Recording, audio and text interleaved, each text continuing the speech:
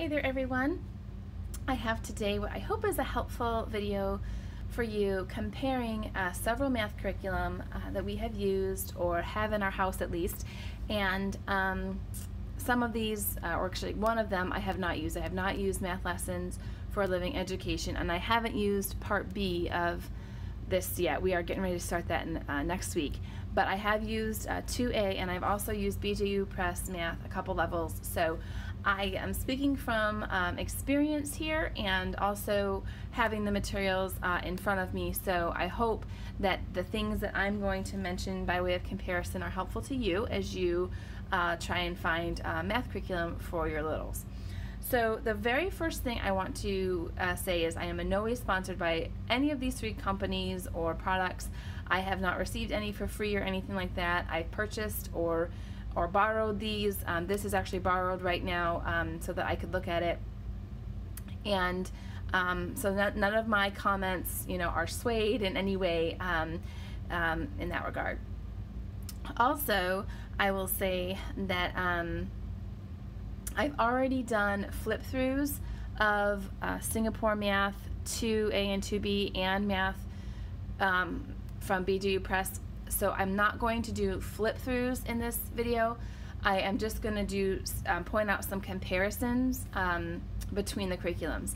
And lastly, one last little housekeeping thing I'll tell you is that I don't have the BJU Press Math curriculum book with me because I've lent it out to another local homeschool mom to look through for her kiddos. So I will be speaking from experience, but I won't be, like I said, flipping through anything today. So I will just leave a link below to my flip through of that curriculum. So if you want to head over and watch that after this, you can.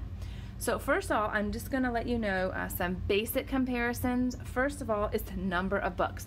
This right here, one book, okay, it's about yay thick, and this is it. This is all you need, one book for your whole school year. So there's no teacher's guide, there's no visuals to print off, or no extra practice books. Everything is in here, your lesson and your students' work.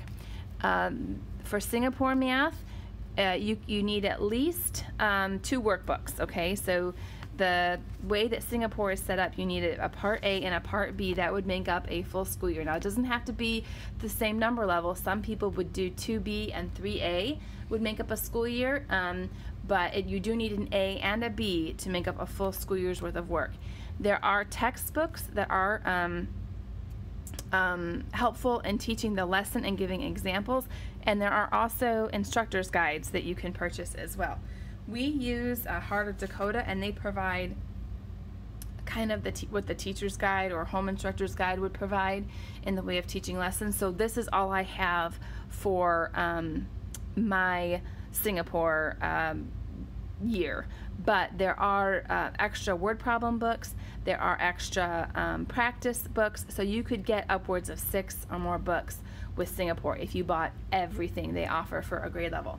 BJU Press Math also has extra books available. There's a teacher's guide, a student workbook, and an extra review book if you choose to purchase it, and a test packet with answer keys. So you get a lot more for the money that you pay, but as far as number of books, but you do get a lot more books. Okay, so there are a ton of books with BJU Press, a ton of books with this, and 1 book with this. So that's one huge difference.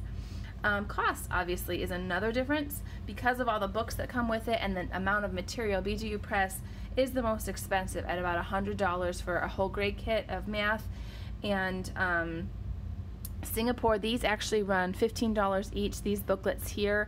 So I spent about $60 in math cost for 2nd grade, although you can spend more, like I said, if you get the extra word problem book or the extra practice book.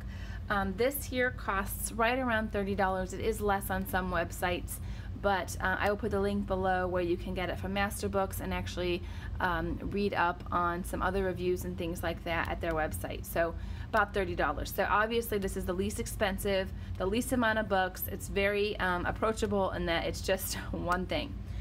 Alright, so the next comparison, just in way of general comparisons, is the look.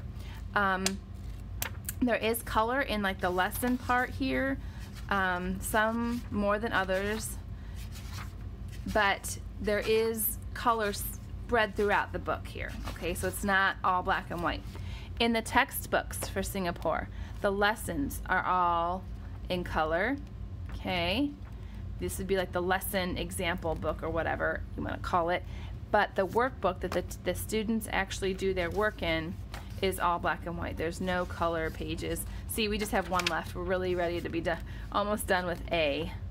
I'll show you B since there's more pages, but it's all black and white. Now, I was reading on another review that the reason that these are black and white is because, like, when it has, let me show you real quick here, when it has like these little seals, when they get a problem correct, the children are allowed to color it in a Singapore school. So that's how they kind of use these workbooks to introduce color, is they get to color it if they get their problem right. So I didn't know that before, but I read that in a review recently. Okay, so and BJU Press is color throughout. It's color in the entire lesson and in all the practice problems. So pretty comparable there as far as look and color. And one other thing I will say before I get into comparing the content, which is probably what you really want to hear about, the 3-hole perforations here come in both BJU Press and Math Lessons for a Living Education. Those are you know, those are like a personal preference thing. I guess you could always just 3-hole punch it, but Singapore's textbooks are not 3-hole punched already. The perforations in the older editions of this are not very well done, so it's really hard to rip them out of the book. These perforations have given me no trouble. BJU actually has like a glue bound binding, so they rip out real easy. I've been told that the newer editions of this, they've improved their perforations by choosing a different printer. So the newer versions, I guess the pages rip out a little easier if you like to stuff them in work boxes or folders for the week, or however you like to do that. Just keep that in mind.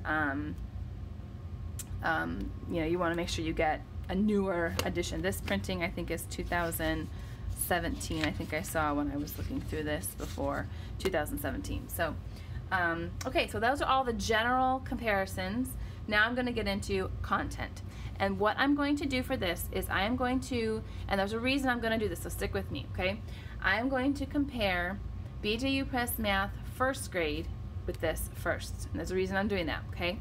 Then I'm going to compare this with the second grade Singapore that I'm using now. And again, there's a reason that I'm doing it that way, and I hope it becomes clear, at least by the end of the video. So the first thing that I will do is open up here to the table of contents. Oops, I think I passed it. I think it's way back here. This little table of contents, or they call it the scope and sequence. I'm going to move this out here just for a second so you can zoom in here if you want to see.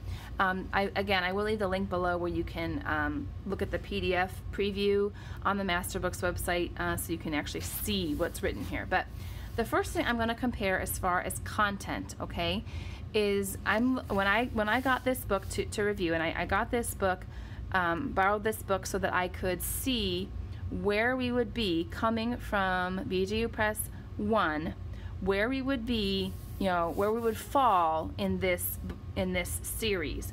Now, I got this book because it does say recommended for grade 2, ages 6 to 8, okay? So that's why I got this level.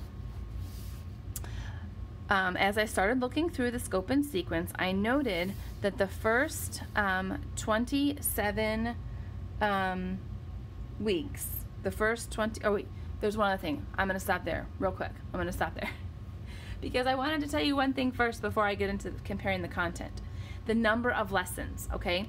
This is actually scheduled. There's a schedule here that goes all the way up to 180 days of assignments and activities. So they schedule you a full 180 days of instruction.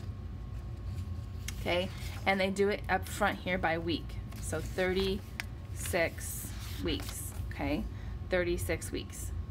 BJU Press schedules 165 lessons, giving you about 2 weeks worth of wiggle room or opportunity to take, breaks, things like that.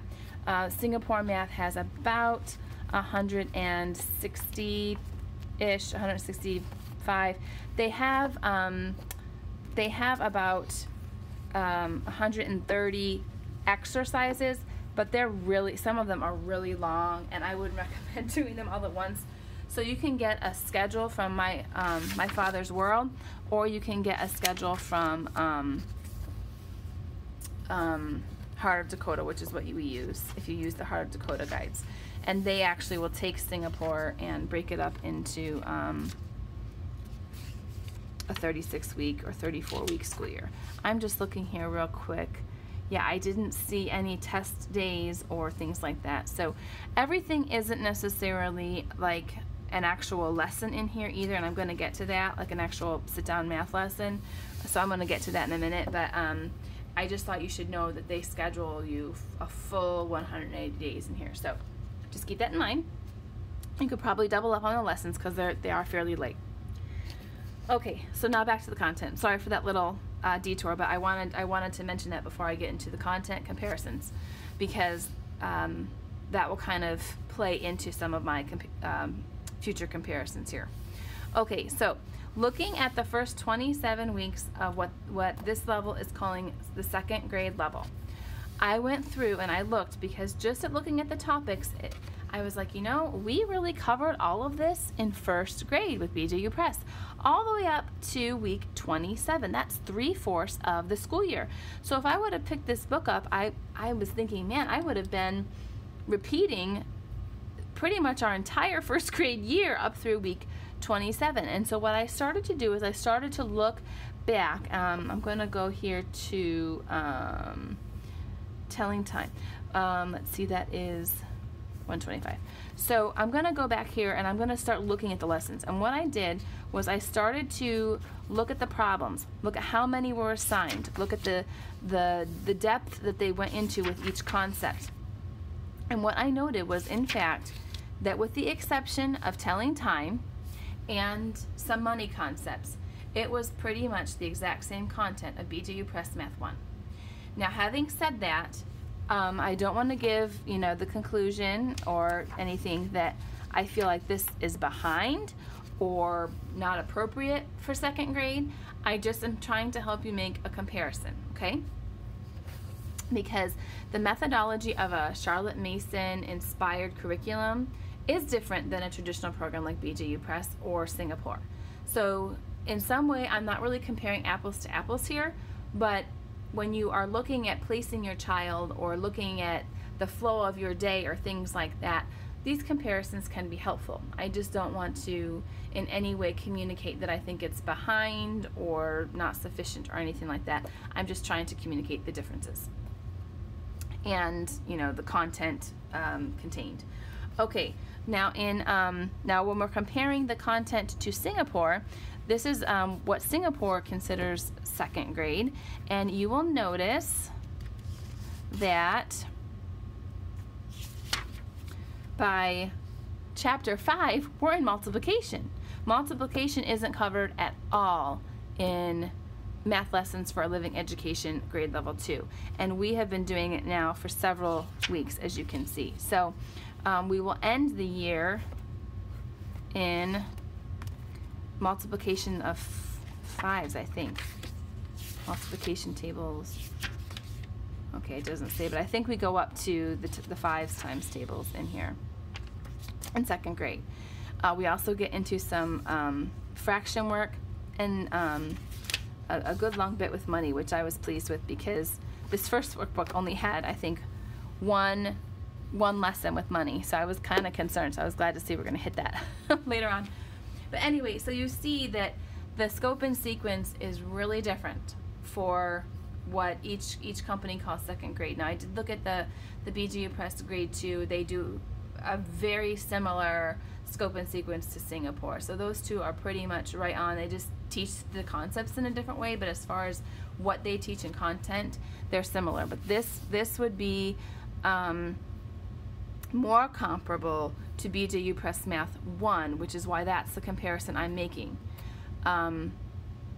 between those two. And then I'm using this to show you the differences between this and Singapore math. So I hope that's helpful to you. One other thing that I'll mention is there are lots more word problems in this book than in BJU Press Math. So if you were to walk away from this review and think, okay, no problem, I love this approach to math, I still want to use it, I'll just use it for first grade.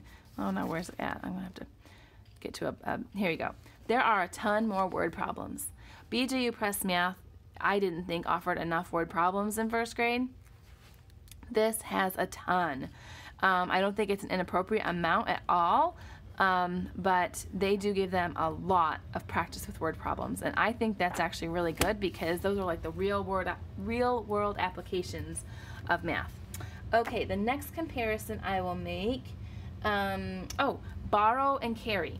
I did look to see when that happens in this. Borrow and carry in addition and subtraction isn't till down here, regrouping, all the way down here.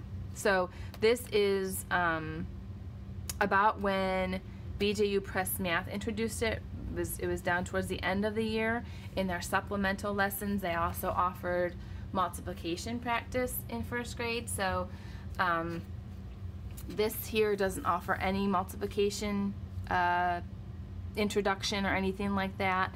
It just gets to borrow and carry, and it's not really a comprehensive covering of it. It's just an introduction to it. Let me look. I have some notes over here. Okay, I am going to show you the review. This has a weekly review.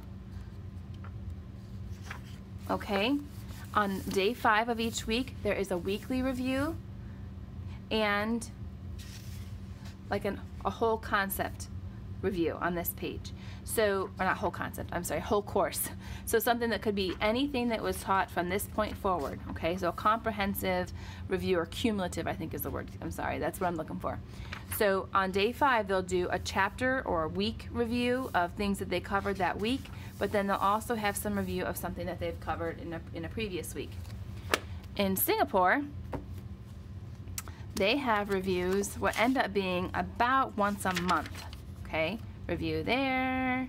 Okay, this review is a little more, but look, this review here, and then there wasn't another one to the end.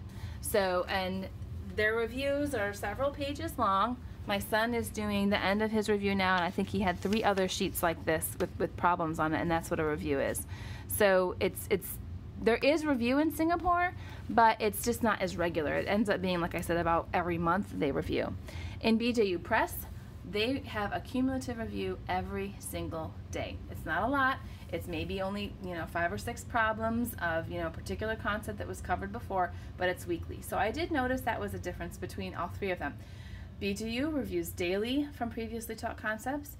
Math Lessons for Living Education reviews weekly. Singapore reviews about monthly. All right, a couple more things here. The variety of activities, okay? This is pretty much just a straight up do your math problems, okay? There's no real variety of activities or games or anything like that. Now, if you get the Home Instructor's Guide, they do have different things for teaching the concept, but not like doing any kind of projects, crafts, games, activities in the actual student work portion. This has recipes, this has mazes, this has coloring, this has, I want to find a recipe here to show you. And it does it often. There's actually an exercise in the geometry section to make a quilt. Is that a recipe? No. But there are, I just want to show you one of the recipes in here. So this has a ton of different activities, a lot of hands-on, and the difference between this and BJU Press for activities, because BJU Press has a slew of activities that you could do in addition to, but that's it. They're in addition to the lesson. So you teach a lesson and then, oh, here, you can go and do all these activities for enrichment. The difference between this and BJU Press's activities is this makes the activity the lesson. So when you make a quilt and you bake a recipe, that's your lesson for the day. So you're not having to pick and choose, oh, I really want to do this, but why can't I find a recipe now? I really want to do this activity, but by the time we get the lesson done, here we go. Here's one of the recipes. So I really want to do this activity, but by the time you get the lesson done, there's not going to be enough time. Well, this is actually your lesson for the day, okay? So this is, you know, what you do. So I really like that it doesn't make me feel like I have to pick and choose between some of the nice little projects and things like that I want to try. They're just built into the lessons. So I liked that. But like I said, BJU Press has all of those things, but those are considered enrichment, you know, things you can do in addition to the lesson. So that was just a little something that I noted. And one other thing when it comes to the activities, I noticed that they have like mazes and things like that on day 5. Like, okay, like something like this. If I would have given this to my son in 2nd grade, he would have looked at me like, Mom, what are we doing? Like, it's some of it, I understand, you know, a gentle approach, and for the most part, I really like it.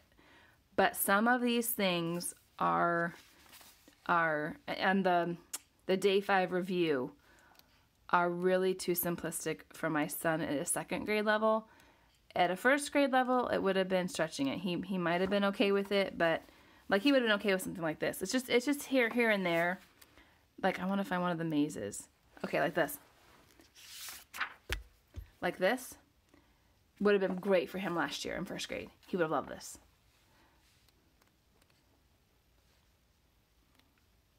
I'm going to find one of the mazes. Okay, this maze here, like, if I would have given this to him to do for his, like, assignment, like in 2nd grade, like right now, he would have probably been upset that I didn't give him something more challenging. So the only thing I noticed that about was this day 5 review. Some of these exercises just don't fit with the rest of the level of the book, because I don't feel like the rest of the level of the book is necessarily light. I feel that what it covers well, it covers completely, but I feel like those exercise 5 activities, maybe they're given intentionally to be light because it's the end of a week and, you know, you want your